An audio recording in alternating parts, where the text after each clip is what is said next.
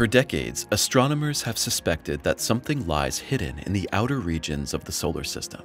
Beyond Neptune, where the sun is just a faint point of light, a previously undiscovered planet could be orbiting. The hypothetical celestial body is known as Planet 9, and its existence could explain why certain trans-Neptunian objects in the Kuiper Belt and beyond move so strangely.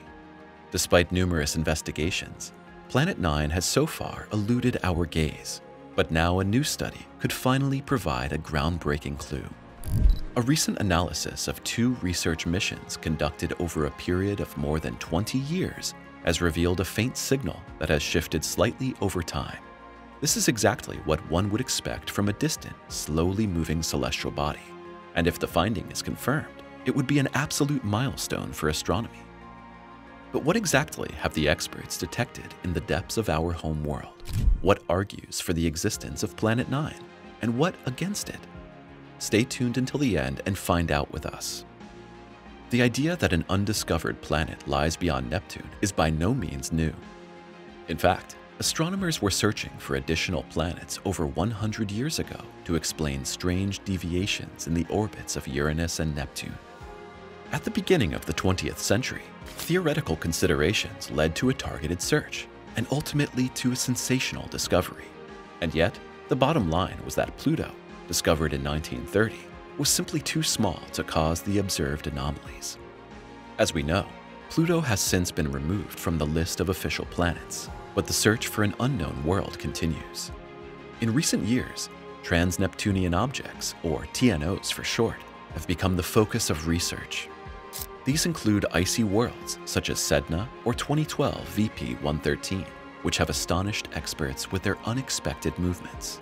Their orbits are strikingly similar in orientation, and one might think that the objects are influenced by a powerful but hitherto invisible force. In 2016, astronomers Konstantin Batygin and Mike Brown substantiated this assumption in the course of a detailed analysis. They examined the orbits of several TNOs and confirmed the similar orientation of the objects. However, since a purely random constellation of this kind is statistically extremely unlikely, another explanation was needed, and the most plausible one ultimately lay in the effects of a large planet, about 5 to 10 times more massive than Earth, orbiting in an eccentric orbit between 400 and 800 astronomical units from the Sun. And once again, briefly for context, the length of an astronomical unit corresponds to the average distance between the Sun and Earth, which is about 150 million kilometers.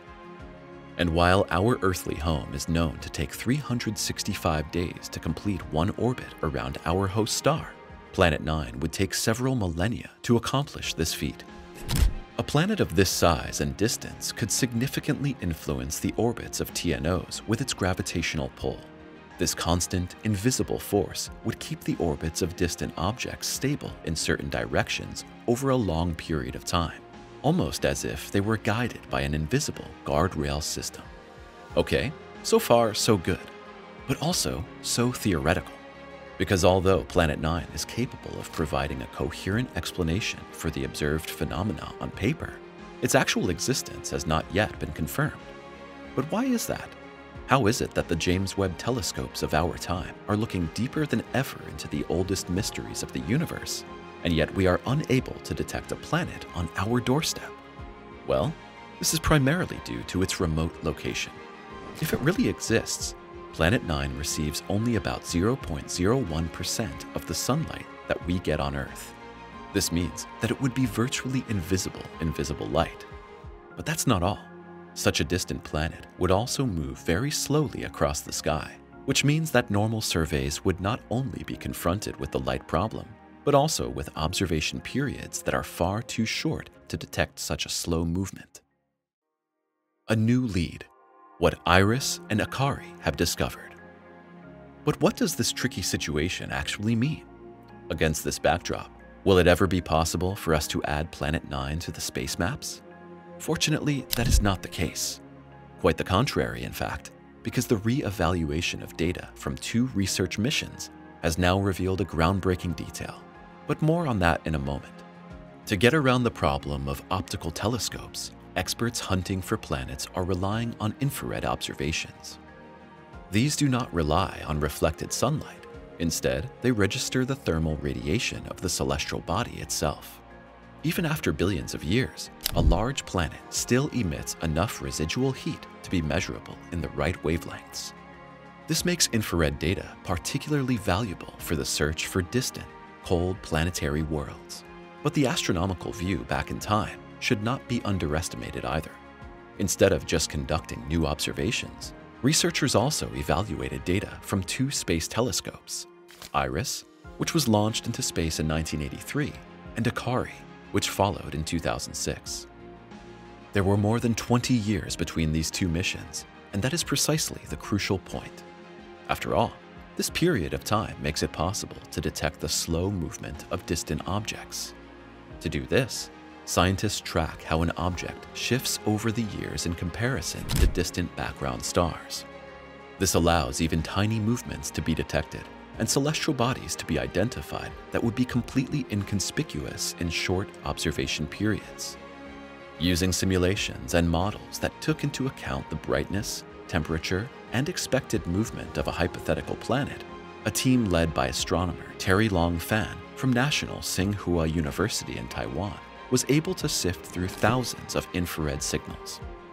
Through careful filtering, they narrowed down the number of possible planet candidates to just a few objects and discovered something absolutely remarkable.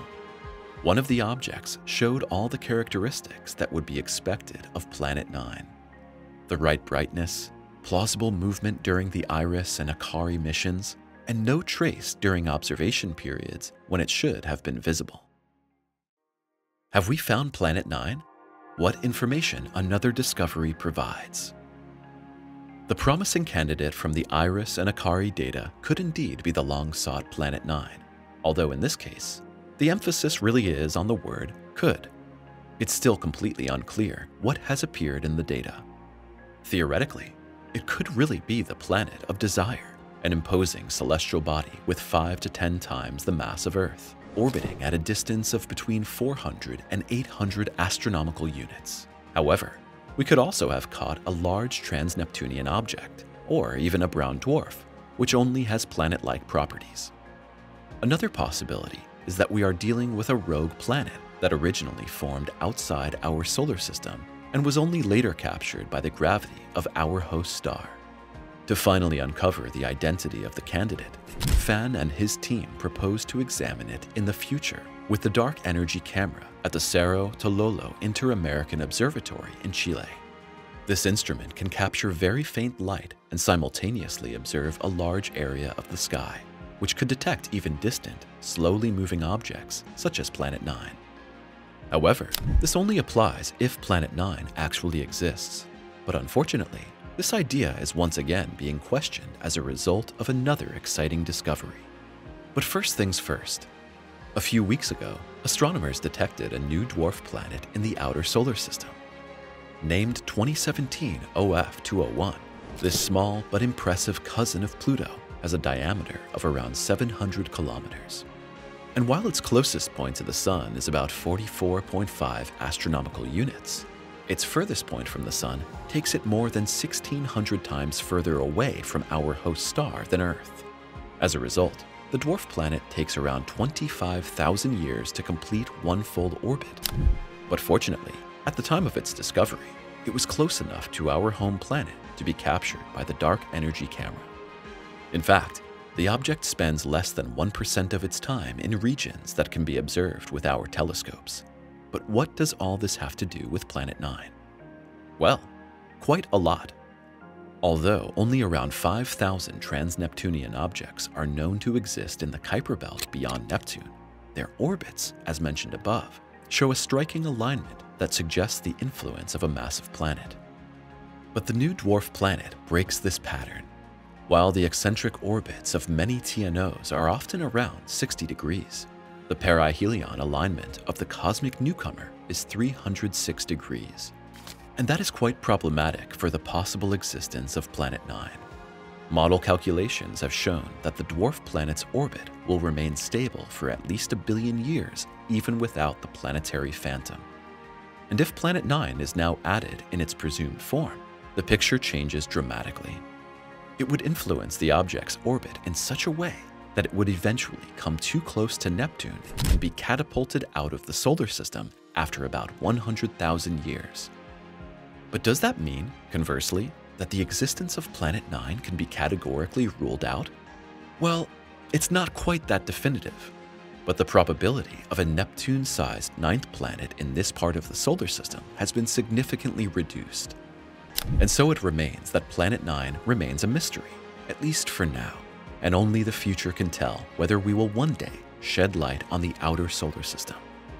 And if you click on our subscribe system now, you'll never miss a new video from us again. So go ahead and click on the thumbs up and subscribe buttons to stay up to date from now on. See you soon.